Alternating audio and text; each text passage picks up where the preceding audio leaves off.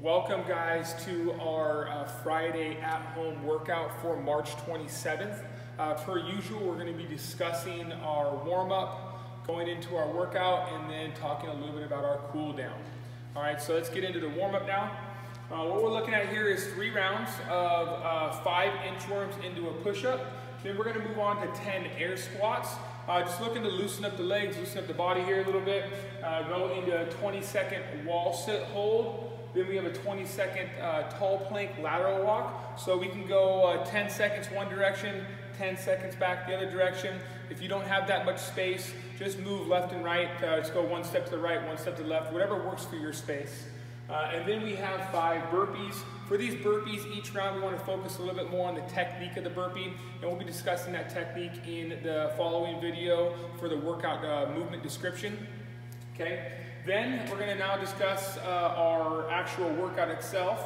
Looking at quite the doozy today. We have 100 burpees per time, with the fun little caveat of having to do 15 sit-ups every minute on the minute until we've completed that 100 burpees.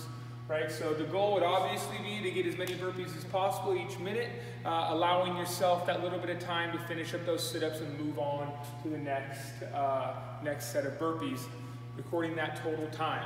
Then you're going to rest as needed, let's say 5, maybe 7 minutes, and then we're going to go into an every 2-minute piece, every 2 minutes on the minute. You're going to alternate between these 3 movements.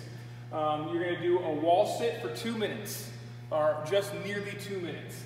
Then you're going to go into a side plank, 1 minute on each side to hit that 2 minutes. And then your tall plank lateral walks, given the space that you have. If you can go a minute in one direction, then come back the other minute, that's fine. If you're just staying in the tall plank and moving a couple steps to the right, a couple steps to the left, that's also fine. And if we're having a little trouble with the tall plank actual lateral walking, then we can just try to hold that tall plank position for as long as possible, resting when needed and getting back into it until the 2 minutes is up. Okay, now we're going to move on to our cool down. We're looking at a 2-minute walk, so just head out down the street for a minute back. Then you're going to go into a little bit of hamstring flossing, a quad stretch, and then a child's pose. Hope you guys enjoy this workout. If you have any questions, feel free to shoot us an email. You can also DM us on any social media platform. And then we hope you guys have a great weekend. Again, enjoy the workout. Have a good one.